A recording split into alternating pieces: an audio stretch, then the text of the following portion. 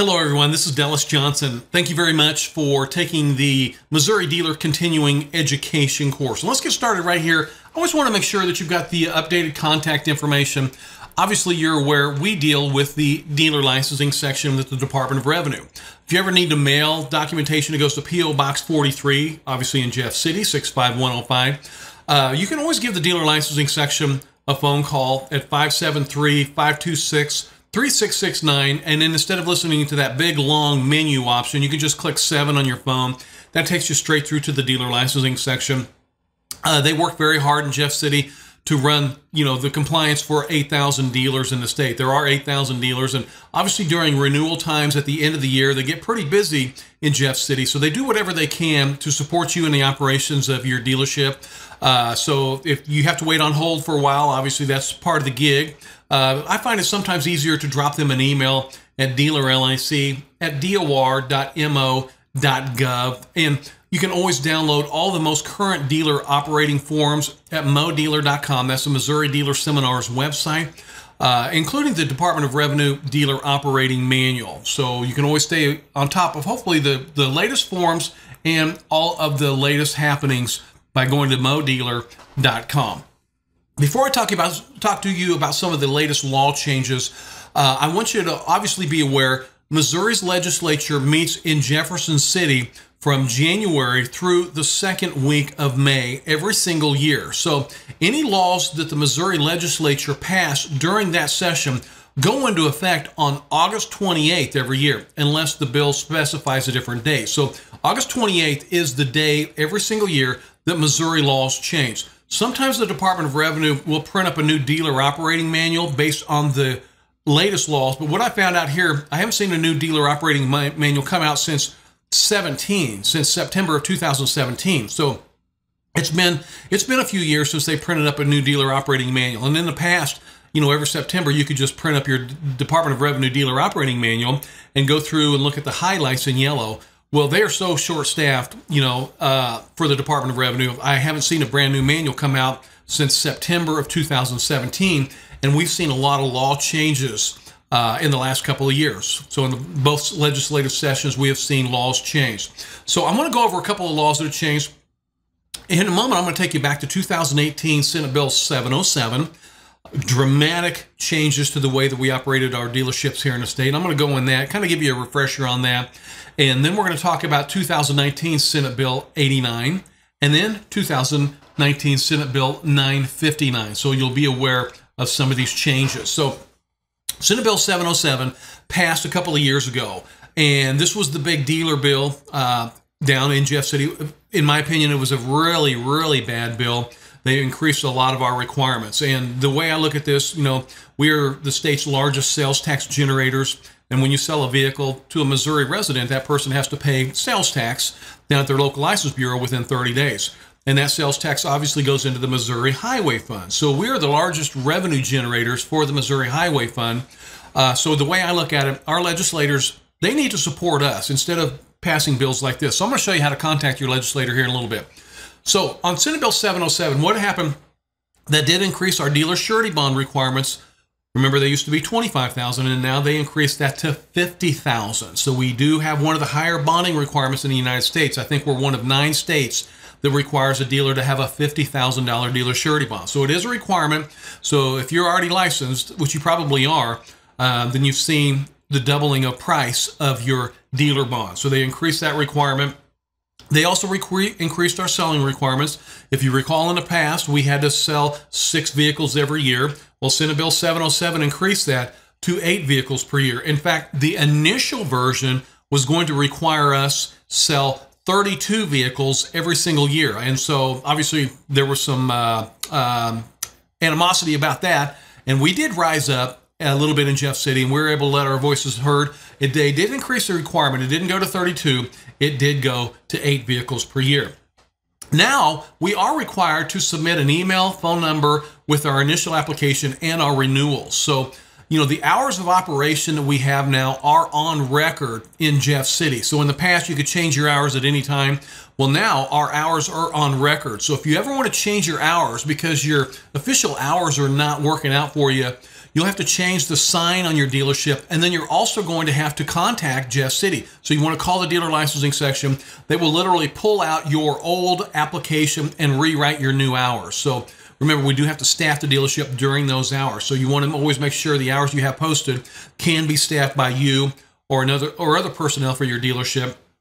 A couple of years ago, the governor did sign an executive order that does allow us to operate without a landline, which is really one of the only positive things I believe that happened in Jeff City in the last few years was for dealers was eliminating that landline requirement. So, the landline that sat on my desk in my dealership for 10 years never rang. I had my landline because that's what the law required, but I did on my cell phone, which is like most of you have probably done. But they have eliminated the landline requirement, but we still do have to have a phone number on record. So make sure when you're either applying initially or sending in your renewals that you do have a phone on that application. It's also dramatically limited the number of dealer plates that we can operate with. In the past, when you were applying for the first time, you could order 50 dealer license plates if you wanted, but the Department of Revenue said that is too many, and that is probably too many for someone that's starting out for the very first time. So if you are applying for the first time, the law has changed. You can only get 2 dealer plates. If you want a third plate, you would have to go out and sell 15 vehicles. You can get a third plate. Then you can sell 10 more, get a fourth plate, sell 10 more, and get a fifth. But you start out with 2, then you sell 15 vehicles, and then you can get a third. They still have the old auditing requirement. And so basically every year the state will count up all the sales that you had in one year, and you'll get 1 dealer plate per 10 sales of the previous year. So if one year you sell 100 vehicles, the following January you can get 10 dealer license plates.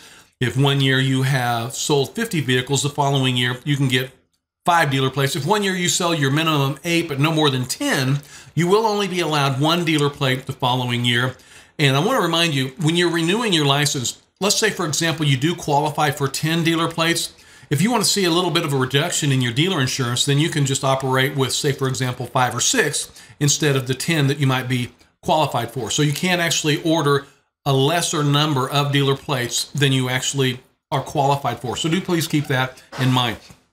Also, in our off-site shows, the state's always allowed us to participate in 2 off-site shows per year, but they did, under Senate Bill 707, unfortunately, they drew these little 10-mile circles around our dealership, and you may not participate in an off-site show that is more than 10 miles away from your dealership. So I think the franchisors had some problems with this. They didn't want our small dealerships coming in and interfering with them. So unfortunately, they created a 10-mile circle around your dealership. So if there's a off-site show that's 11 miles away, you will not be able to participate in that. And if you're in a rural area, unfortunately, you're not going to be able to participate in an off-site show because there's not going to be an off-site show within 10 miles, of a small rural dealership. So they did basically eliminate that requirement, in my opinion, for any dealer in a rural area. But remember, you do have to follow the guidelines if you ever participate in an off-site show. Another bill during this past legislative session is Senate Bill 89. So a couple things. Some of this is going to affect the operation of our dealerships, but many parts of it won't. Vehicle lessors now must submit a $100,000 bond. So instead of that $50,000 bond, which is required for most of us, lessors must submit a $100,000 bond. But it also modified our safety inspection exemption. So I want to talk to you about this. You are required to provide a safety inspection that is less than 60 days old at the time of the sale. I want to repeat that. Missouri dealers are required to provide a safety inspection that is less than 60 days old at the time of the sale, unless you're selling a vehicle to another dealer, or maybe you're selling all your vehicles at a dealer auction. Obviously, those sales are exempt. And that being said, since the state law does require a dealer to provide a safety inspection that's less than 60 days old, unless one of those requirements, the exemptions I just spoke of. Now, I want you to be aware, you can hand over that safety inspection as 60 days old, but let's just say, for example, the customer is not able to go out and get their inspections done and their sales tax paid. They can use that for 120 days. So we provide a safety inspection that's less than 60 days old. However, say you sold a vehicle on the 58th day, the customer is able to use that for licensing purposes and sales tax purposes for 120 days. So if you sell that at the very end, where it's just about to expire, the customer will actually still be able to use that for another 60 days. So for a dealer, it's 60 days. For the customer, those safety inspections are going to be good for 120 days. They also changed the homemade trailer inspection requirements to all trailers, not just trailers over 16 feet. So if you're a trailer dealer or you're a trailer manufacturer, remember, trailer inspections are going to be needed on all trailers now that you're manufacturing. So do please keep that in mind. House Bill 959 is not going to affect used dealers, but real quickly here, it did change the motor vehicle franchise law for franchisors, and it prohibits franchisors from coercing franchisees. So something that's happened all across the nation here, we've had certain vehicle manufacturers that have basically strong-armed the franchisors, required them to buy unreasonable equipment and things like that. And if they didn't buy it, well, then the manufacturer would just pull the franchise license. So we've seen these laws dramatically change all over the United States. It basically protects franchisors from manufacturers and coercion. So that is something they want you to be aware of. And if you are a franchisor, your manufacturer cannot require you to make major changes to your property more than once every 10 years.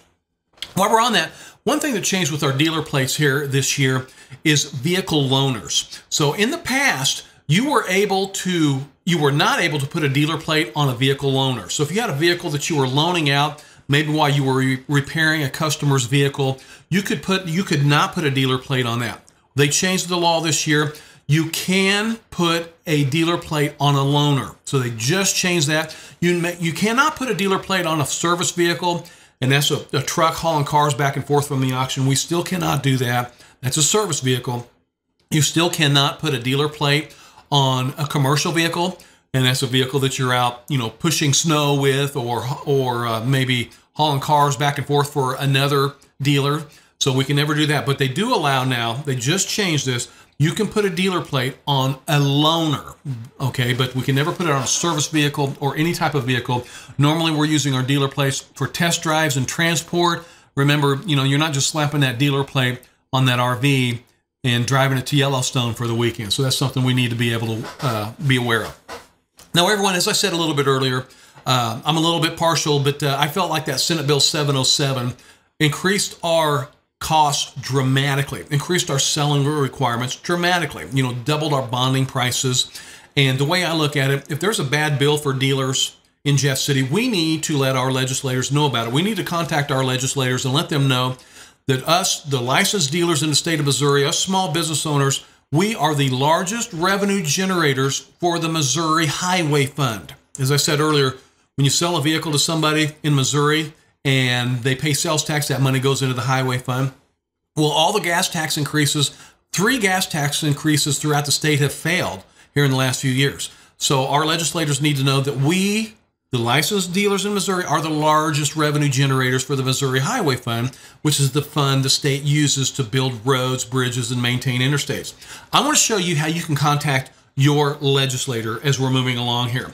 So you can get to the House of Representatives website at www.house.mo.gov, or your state Senate can be contacted at www.senate.mo.gov. I want to show you how to do this. That way, if we've got a bad bill going through Jeff City, we can rise up and we can contact our legislator and let them know, hey, that's a bad bill. Okay, so this is the Missouri House of Representatives website that you're going to see right here. And to find your representative, you're going to go right down there to the very bottom left there. As you can see there, right here, I'm going to take you to see where it says find your representative. You can type in your address in the city that you live in right here. And for this example, I'm using the state capital's address. So say, for example, you live in downtown Jeff City. This would be your address right here. So you click go, and it's going to show you, first of all, it's going to show you your state representative and your state senator. So if you live downtown, say, for example, downtown Jeff City, Missouri, this would be your state senator, Mike Bernskoetter, and then Dave Griffith would be your representative. And then it shows your statewide elected officials right here, the governor, the lieutenant governor, and the attorney general. But if you want to contact them, you can click on either one of them, or if you want to contact the governor's office or the lieutenant governor's office or any statewide official and let them know there's a bad dealer bill going through and you want to raise, money for the Missouri Revenue Fund, let's stop these bad dealer bills, okay, for sure. You can do the same with your senator. If you want to contact them directly, you can go to the senate.mo.gov website, and you can scroll down a little bit there, and you will be able to put your address. And for this example, 1 South Broadway, St. Louis, this shows your state senator. Say, for example, you live downtown St. Louis. You would just put your address right there and click Look Up Legislator, and you'll see your senator right there that you can contact at any time, or you can contact their staff. But if you jump right over here, you can email the senator, you can call them directly, or you can contact their legislative staff as well. So like I said, we definitely need to let our state representatives and state senators know when there are bad bills going through the legislature. So as you see here, state representatives can be contacted at house.mo.gov, and state senators can be contacted at senate.mo.gov. Also, the thing they just changed here is license renewals last year. Every single year at the end of the year, obviously you're aware, in the past, all dealer licenses expired December 31st every single year. We have over 8,000 licensed dealers in the state. So it just overwhelmed the dealer licensing section on all these 8,000 renewals. And if you ever called the dealer licensing section in December, well, obviously you couldn't get a hold of anybody. They were just too busy. They're understaffed. They work very hard, renewing our licenses so we can operate our businesses. So now what they do is they stagger license renewals. So how this works, when you're getting licensed for the first time, your first 3 years in business, your dealer license will expire on December 31st every single year, just like it has in the past. And always remember, when you're renewing your license, obviously you're going to have that law enforcement signature on the back of that application that you're going to be either mailing to Jeff City or uploading through the dealer portal. Now, the way it's changed though, once you've been a licensed dealer for 3 years, then they will allow you to get a 2-year license, and you will have to renew your license every other year. So once you've got 3 years of experience, once you've had a dealer's license for 3 years, then you will be able to renew your license for a period of 2 years. And that also means that you only have to get that law enforcement signature every other year upon renewal. So don't worry, dealer licensing will always stay in contact with you and give you plenty of notice to renew your license. But like I said, the first 3 years in business now, your license will expire on December 31st every year. After you've been a licensed Missouri dealer for 3 years, they'll stagger it to where you'll get a 2-year license, and you'll be able to renew your license for 2 years and only get the law enforcement signature and submit a renewal every other year after that.